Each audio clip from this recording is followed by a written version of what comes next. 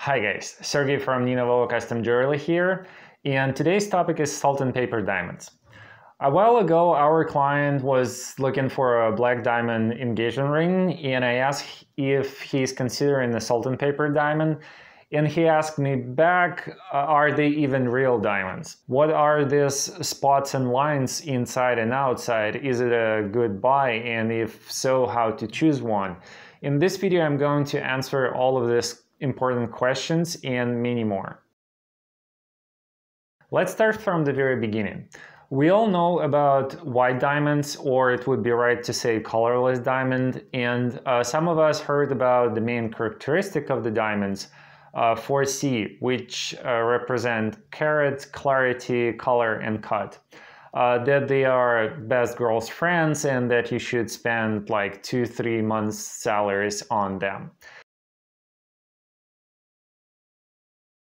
First, the most common question, are salt and paper diamonds even real? Yes, they are real diamonds. Actually, less than 3% of the diamonds are white, or would be correct to say colorless. And most of the mined diamonds have some sort of imperfection or inclusions, actually most of them industrial diamonds. Salt and paper diamonds are the one who have perfect mixture of black and white inclusions that remind us of a mix of salt and paper. It's about 10% of the overall amount of diamonds. They are real in every way. GIA would prove that it's a real diamond. Any jeweler would classify them as real diamonds as well. Diamond tester would test it as a real diamond, and they are durable in a similar way to the colorless diamond. They stand 10 on a Mohs scale. Like I mentioned previously, diamonds classified with a 4C, where one of them is the clarity.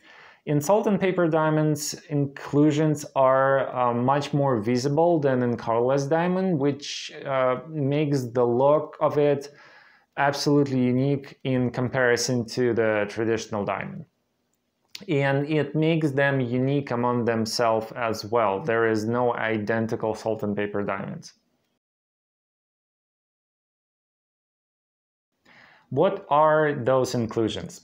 Most diamonds formed 1 to 3 billion years ago and brought to the surface of the Earth through the volcanic eruptions. Inclusions reflect basically the time, the temperature, and the pressure, overall history of creation of the diamond. It's actually very valuable. The inclusions are very valuable for gemologists who study the history of the Earth, and there is actually a very cool lecture on GIA YouTube channel. Make sure you check it out. It's pretty incredible what they're able to study through these inclusions.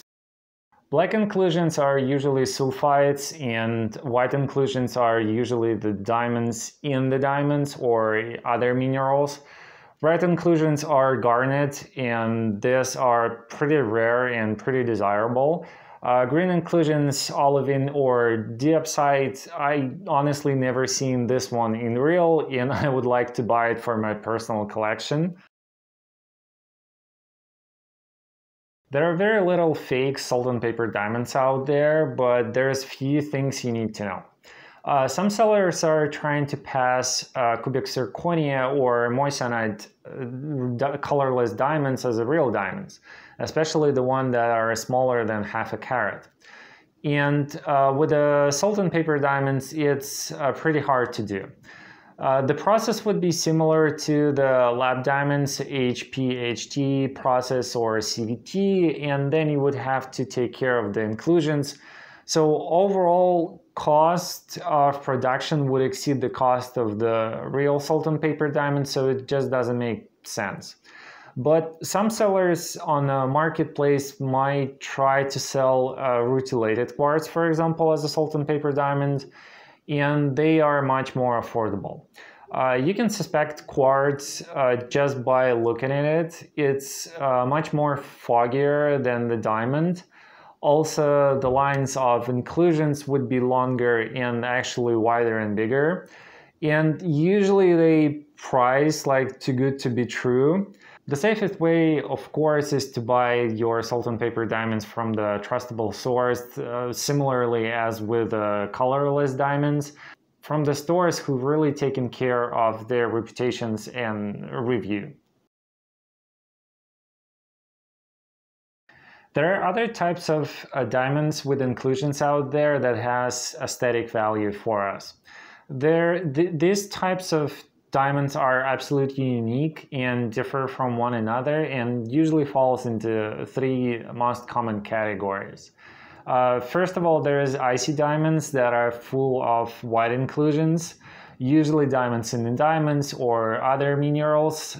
They look like a piece of ice basically, or like a milk added to the water. There are autumn diamonds, or rustic diamonds, another name. These diamonds look like autumn leaves, and they be different in colors from yellow to brown and have lots of black inclusions as well as the white one.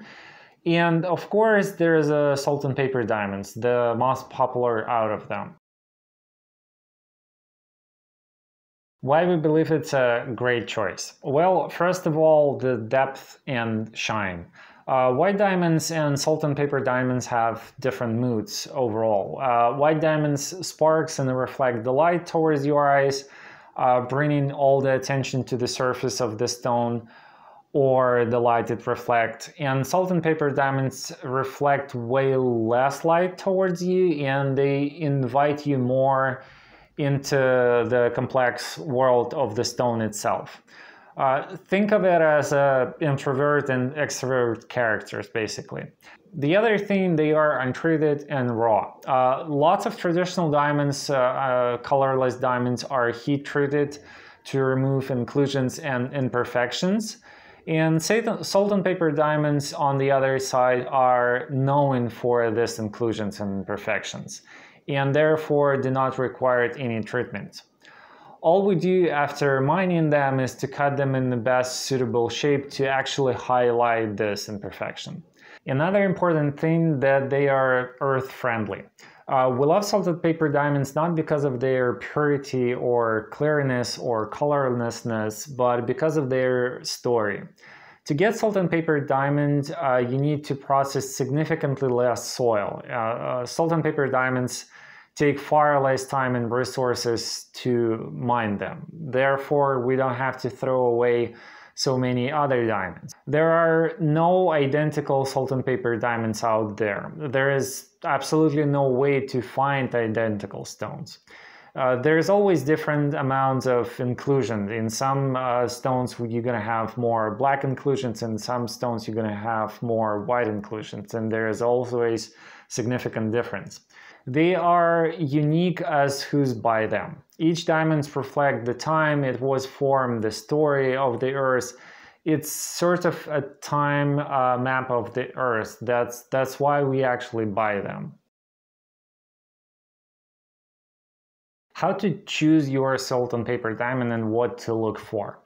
It's a very fun process of choosing your perfect imperfection, basically. We are all different and prefer different things. And some people would be looking into galaxy stones, and some would enjoy fairy tales of the snowy beauty of the stone and wants to have an unmelted piece of ice on their finger. I would search for the galaxy personally. Salt and paper diamonds are too unique to try to classify them with a 4C or any other form. You just have to look through them until you find the best one.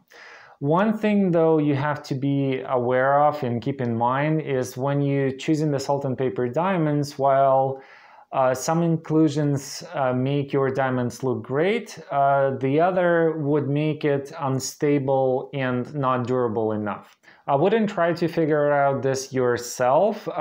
Just talk with a jeweler from the place you buy, and they will explain you everything. Let's talk about a very important question that you might have. First of all, the price. Are the salt and paper diamonds cheap? That's a very common question. I wouldn't say they cheap. They are diamonds overall, but they much more affordable. They like 4 times more affordable than colorless diamonds. Of course, it would also depends on where you actually buying the stone. For example, online it would be 30–40% cheaper. At the same time, if you buying them somewhere in New York and Manhattan, they would be more expensive. Then let's say even in Los Angeles, they are significantly cheaper here in LA, for example. Overall, check my article, I'll link it below, and I have a chart with the prices out there that can help you to choose the perfect place. Another very common question, should you buy one? Is it a good investment? Salt and paper diamonds are unique and affordable. They are naturally stand out without hurting the environment. They are truly show the uniqueness of your character and that you look beyond standard options. If you always wanted a perfect colorless diamond in your engagement ring, then you should go for it. If you were always fascinated by the sky and galaxies and want one of those galaxies on your fingers, then salt and paper diamonds are a very good option for you. Are they a good investment? Honestly, I wouldn't try to combine two of the things together. There's flawless, colorless investment diamonds that no one really uses in jewelry. They are easy to sell and easy to buy, and they are known as investment stones. So there are clearly two different purposes of two different stones, and I honestly wouldn't mix it. So where do you start with a salt and paper diamond engagement ring?